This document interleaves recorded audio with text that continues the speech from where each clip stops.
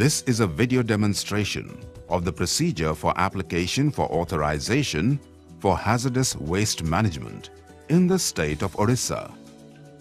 For authorization for hazardous waste management application, the user must visit the State Pollution Control Board of Odisha website ospcboard.org and click on Online Consent Management and Monitoring System tab, which will redirect to the Online Consent Management System of the state. For the application, the user should be a registered industry with a valid ID and password to log into the system. A user can log into the system using the user ID and the valid password. The home page menu features many tabs. Select the Waste Management tab and then click on the Apply Authorization link present on the left-hand top corner. The user will be redirected to the Apply Authorization for Hazardous Waste form. The user must fill up and add details like hazardous waste generation details and other necessary information.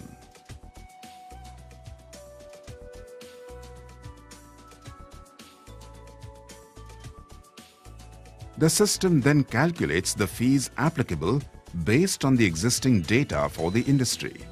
The user must also add this fee, and after filling up all the required information, select the completed radio button at the bottom and then click on Save. The user should then verify the information being displayed, select the payment method and click on Proceed. The user will be redirected to the Make Payment page and should select the mode of payment. Once selected, click on Submit and he or she will be redirected to the payment gateway of the vendor. The user must provide the necessary details and make the payment. Once done, the application process is complete.